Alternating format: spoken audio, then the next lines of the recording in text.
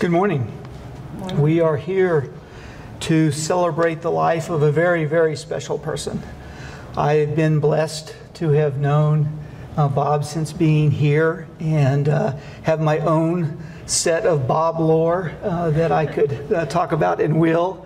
You, as family, have many, many more stories, many of them associated with some of the pictures up here.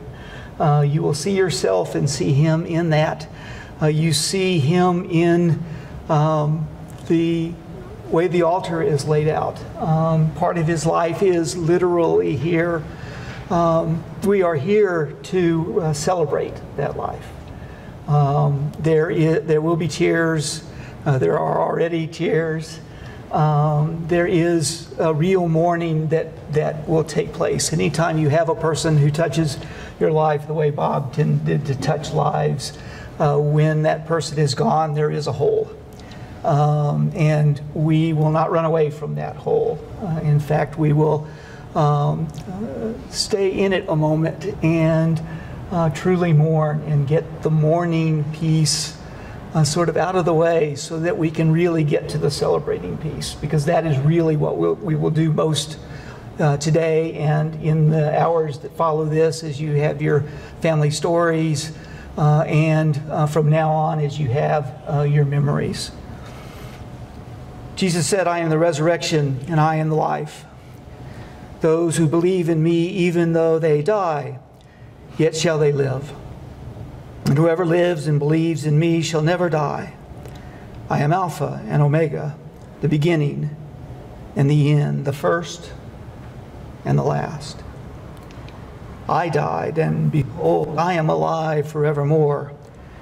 I hold the keys of hell and death. Because I live, you shall also live." We are gathered here to praise God and to witness to our faith as we celebrate the life of Robert Magoon. I must admit that will probably be the only time I call him Robert, because to me he was always Bob. We come together in grief, acknowledging our human loss. May God search our hearts, that in pain we may find comfort, in sorrow, hope, in death, resurrection.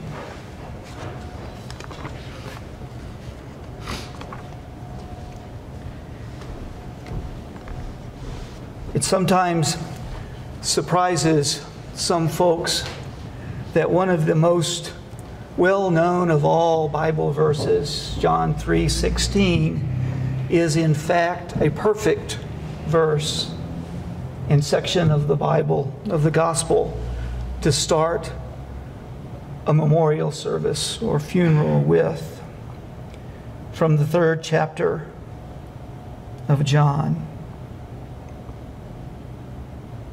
"Truly, truly, I say to you, we speak of what we know and bear witness to what we have seen, but you do not receive our testimony. If I have told you earthly things and you do not believe, how can you believe if I tell you of heavenly things? No one has ascended into heaven but he who descended from heaven, the Son of Man. And as Moses lifted up the serpent in the wilderness, so must the Son of Man be lifted up, that whoever believes in him may have eternal life. For God so loved the world that he gave his only Son, that whoever believes in him should not perish but have eternal life. For God sent the Son into the world not to condemn the world, but the world might be saved through him. He who believes in him is not condemned. He who does not believe is condemned already, because he has not believed in the name of the only Son of God. For God so loved the world that he gave his only Son, that we might have eternal life." Let us pray. O God, who gave us birth, you are ever more ready to hear than we are to pray. You know our needs before we ask, and our ignorance in asking. give to us now your grace, that as we shrink before the mystery of death, we may see the light of eternity. Speak to us once more your solemn message of life and of death. Help us to live as those who are prepared to die, and when our summons comes, we may die as those who go forth to live, so that living or dying, our life may be in you, and nothing in life or in death will be able to separate us from your great love in Christ Jesus, our Lord. Amen.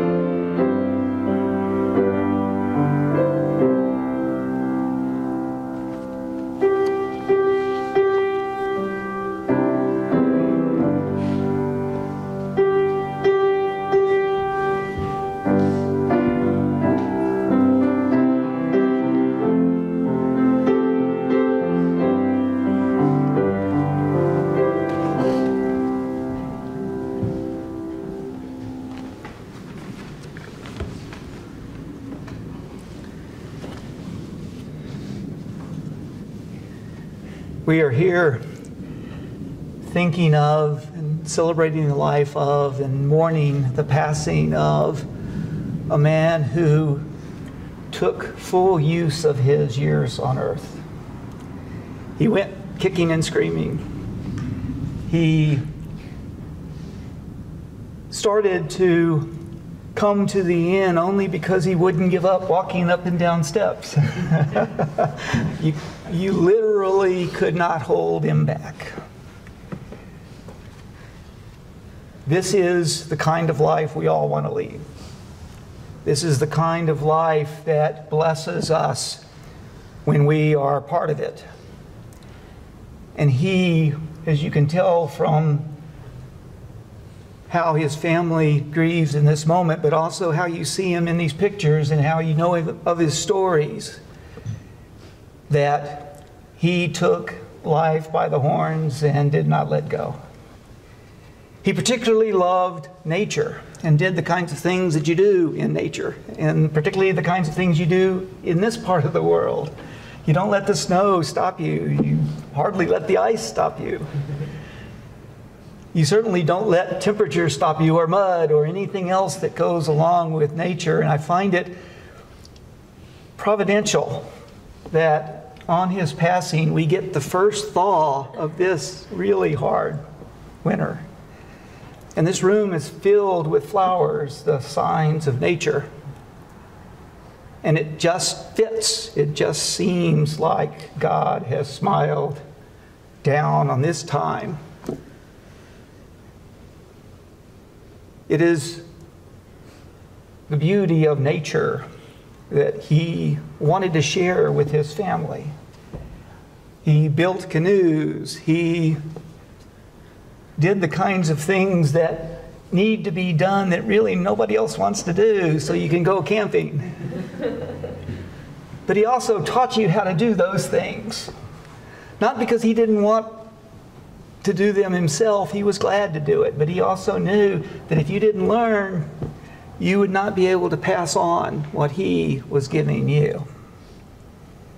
He was just that kind of guy. Here at the church, he was a member of at least 2 commissions the entire time I've been here. And he would amble up East Road and come across the busy traffic. And all of us who are here would say a quick prayer that Bob could make it from his house to here, because we knew we weren't going to stop him. That wasn't an option. And he wouldn't let you come get him until you really needed that.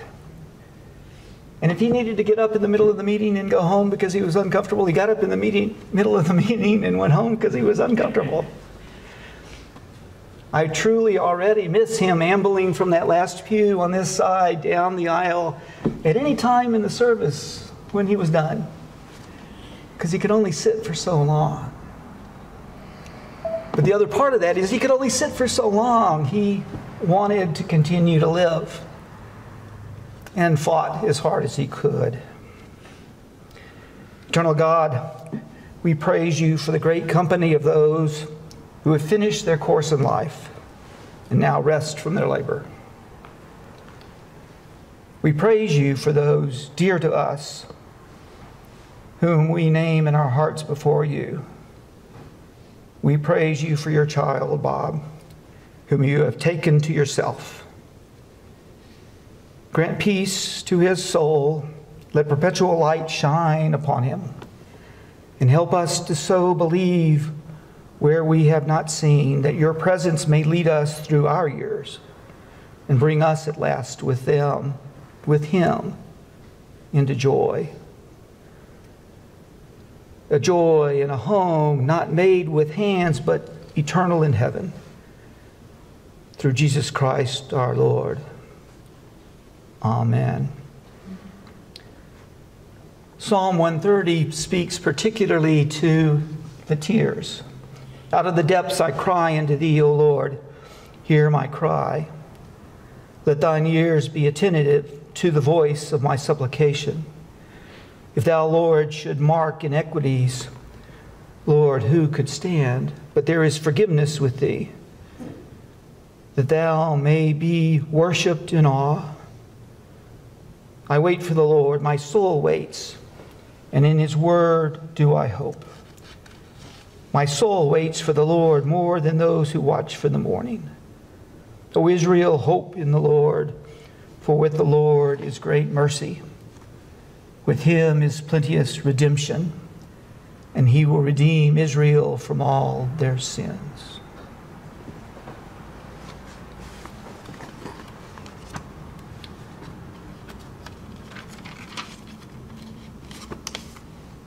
The psalm that's most often said at these times is the one you would think it is, Psalm 23. But it reminds me particularly of Bob, particularly as he would help Betty with her Sunday school classes, who tended to be the young ones. And there was more than one time Bob shepherded them somewhere. These little sheep wanting to go this way and that. Betty so intent on giving them the lesson that they were to find that day. But inevitably one would wander off, or when it was time to go, they needed to get to their families, and there was Bob always, a shepherd. The Lord is my shepherd, I shall not want. He makes me lie down in green pastures. He leads me beside still waters. He restores my soul. He leads me in the paths of righteousness for his name's sake. Even though I walk through the valley of the shadow of death, I fear no evil, for thou art with me. Thy rod and thy staff, they comfort me. Thou preparest a table before me in the presence of my enemies. Thou anointest my head with oil, and my cup overflows. Surely goodness and mercy shall follow me all the days of my life, and I shall dwell in the house of the Lord forever. And particularly as I think of the challenges that Bob faced just at the end of his life, with age catching up to him and his desire not to be left out of anything catching up with him, and a family that he was not ready to give up, and those blasted stairs that he had to go up and down. Reminds me of the 40th chapter of Isaiah. Have you not known? Have you not heard? The Lord is the everlasting God, creator of the ends of the earth. He does not faint or grow weary. His understanding is unsearchable. He gives power to the faint, and to him who has no might, he increases strength. Even youths shall faint and be weary, and young men shall fall exhausted, but they who wait for the Lord shall renew their strength. They shall mount up with wings like eagles. They shall run and not be weary. They shall walk and not faint. Now, Tim has something to bring you from the family.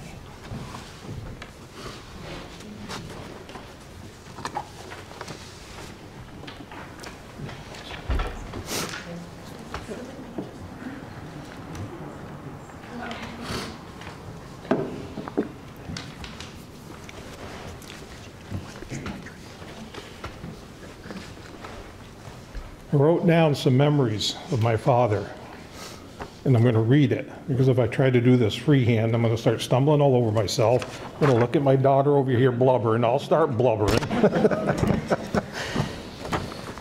Okay, I remember being 8 or 9 and my father waking me up at 3:30 in the morning to go hunting with him for the first time. "Get up if you're coming with me," he whispered to rouse me from my sleep. My stomach was doing flip-flops around the butterflies from being excited and awake way too early. It was Thanksgiving morning, and we did see a deer. A yearling, my father said. We were able to hear the mother call to it from out of sight from us. The yearling stood there looking at us, then at its mother, and back again before trotting off after its mother.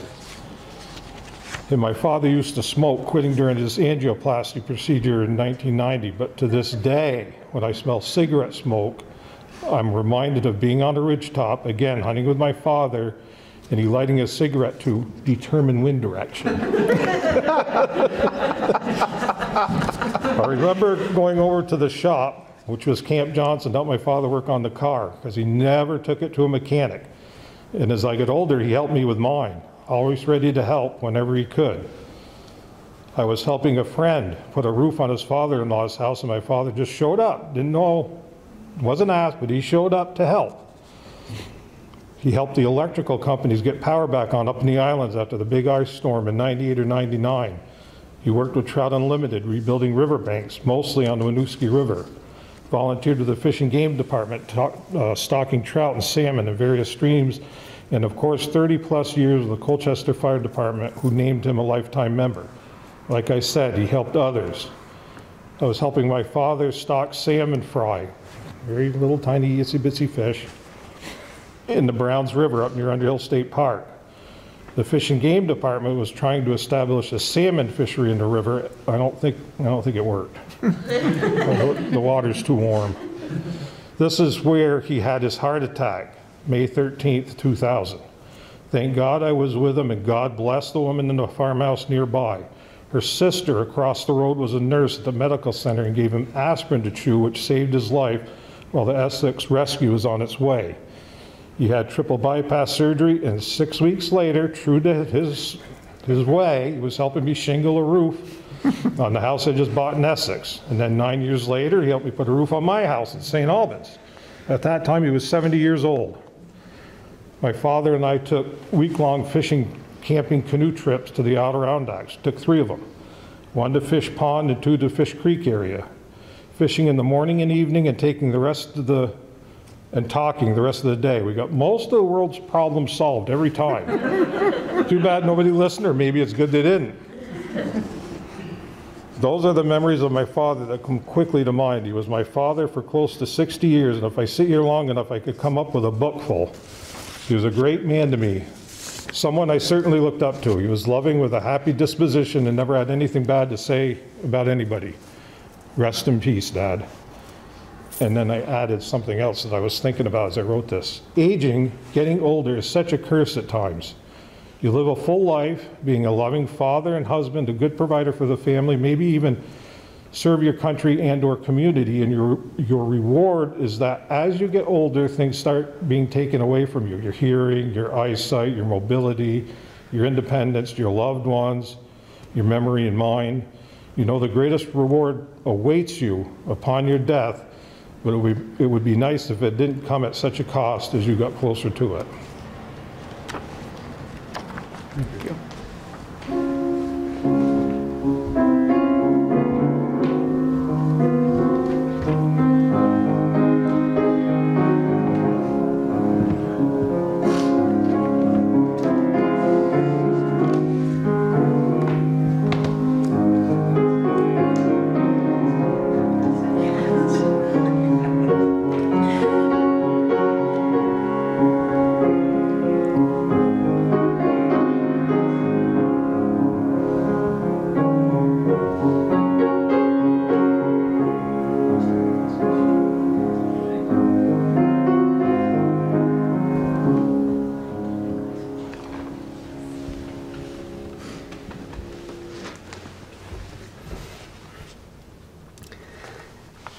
I think one of the reasons that I bonded with Bob so quickly when I got here was partly because he was so easy to get to know, and he gave of himself immediately and fully. And you felt like you had known him for years, even if it was only a few minutes into your first conversation. But the other reason was he has a striking resemblance to my grandfather in his size and in his body shape, but his feistiness. I always referred to my grandfather as a banty rooster, and I think those of you who know roosters and banty ones can see that in Bob. But one of the things that he said speaks exactly to what Tim was saying in his little added remark, that he had been a 3-pack-a-day smoker himself and had been one of the very first to get radiation treatment, and it burned him badly, and it did affect his last months of life. And one day we were talking about this. I was a teenager at the time, and he said, "You're going to get old one of these days, and it's going to be hard. But you have to remember that that's what life is. We have to make room for the next generation. We have to spend our whole lives giving of ourselves to them. And at some point, that giving of ourselves catches up with us. So just get ready." And ever since then, as I've seen people grow old, I can't help but remember that. And I think Bob is just the prime example. And it's what drove you to write that last little bit, is that growing old is not particularly fun, but it's part of that having given of yourself. And I think those who gave of themselves the most during their lives seem often to be the ones that the most is taken away as they grow older. But what's remarkable is that those are the very same people who do that gracefully. Now, we all heard him grumble about this from time to time, and those of you who saw him in the intense pain that he was in from time to time would not say it was ever pretty. But for him, it was just part of this life that he was going through. And the problem he had was not so much that he was slowing down, but that he would soon not be here with you.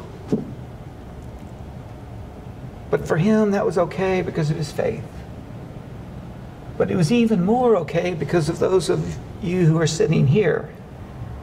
He left something wonderful behind. You can't help but know that in the pictures that you see. You can't help but know that in the conversations I would overhear as y'all were gathering, and the stories you were telling, and the things you were remembering.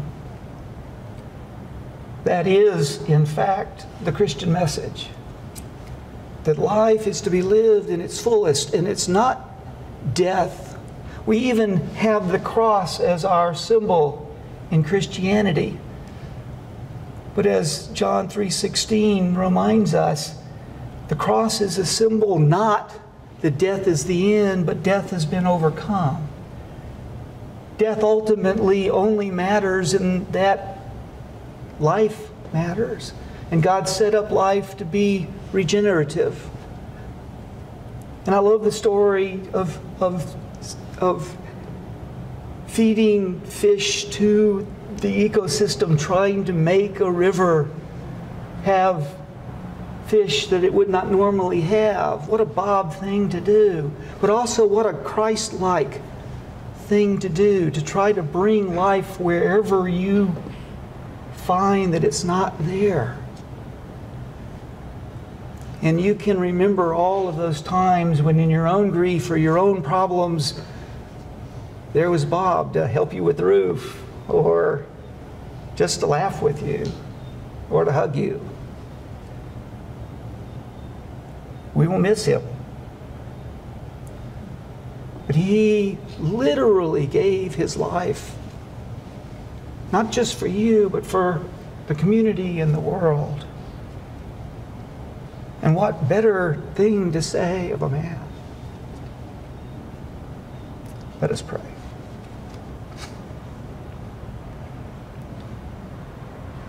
God of us all, your love never ends. When all else fails, you still are God. We pray to you for one another in our need, and for all anywhere who mourn with us this day.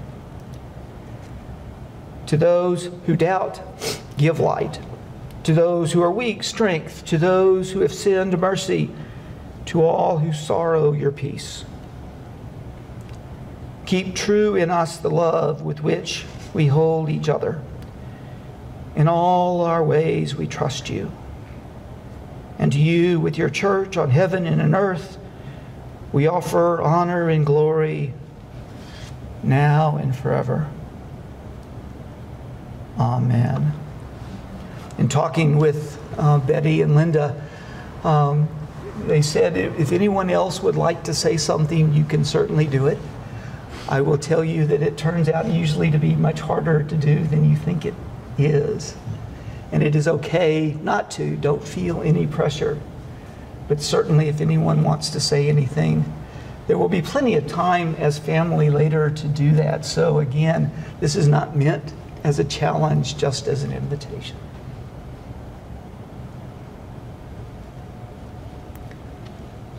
Let us pray together the Lord's Prayer. Our Father, who art in heaven, hallowed be thy name. Thy kingdom come, thy will be done on earth as it is in heaven. Give us this day our daily bread, and forgive us our trespasses as we forgive those who trespass against us. And lead us not into temptation, but deliver us from evil. For thine is the kingdom and the power and the glory forever. Amen. The peace of God, which passes all understanding, keep your hearts and minds in the knowledge and the love of God. Keep you in the knowledge and the love of Jesus our Christ. And the blessing of God Almighty, the Father, Son, and Holy Spirit be among you and remain with you always. Go in peace. Take your time as you leave. Don't feel like you all have to get up and go.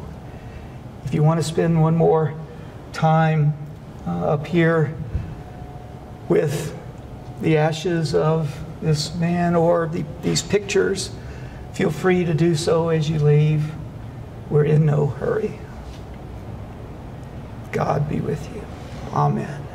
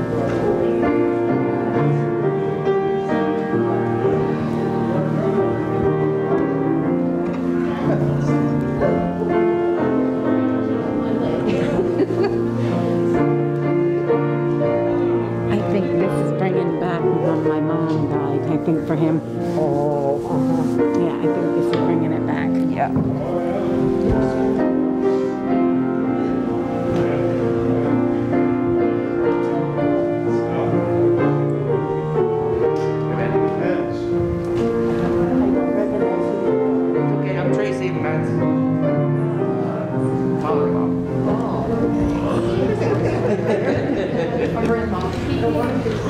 a bunch of stuff. Cutting.